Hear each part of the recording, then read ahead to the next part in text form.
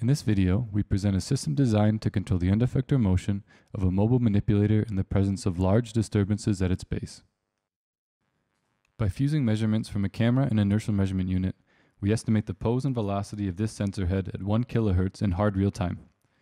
As you can see, the visual measurements are significantly delayed and sparse in the presence of fast motion. Our sensing system can nevertheless generate smooth motion estimates.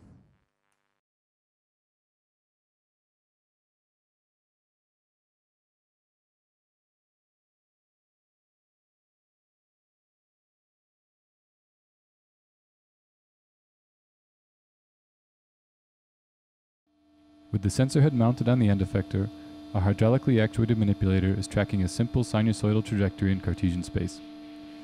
Unlike conventional systems, ours does not use the pose of the base of the robot and the arm odometry in feedback, but only the visual inertial motion estimate.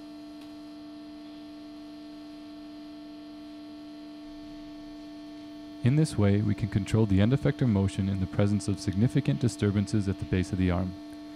Here, the system is trying to maintain a constant end effector pose while the base of the arm is disturbed manually. The control system has no prior knowledge of how the base will be moved, yet it can effectively decouple the end effector motion from that of the base.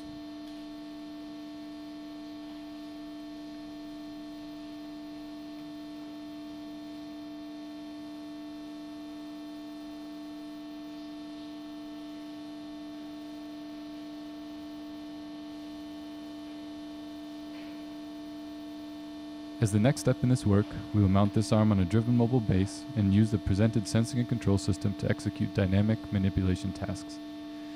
In this way, we hope to achieve high manipulation accuracy even when the mobile base is moving on uncertain terrain.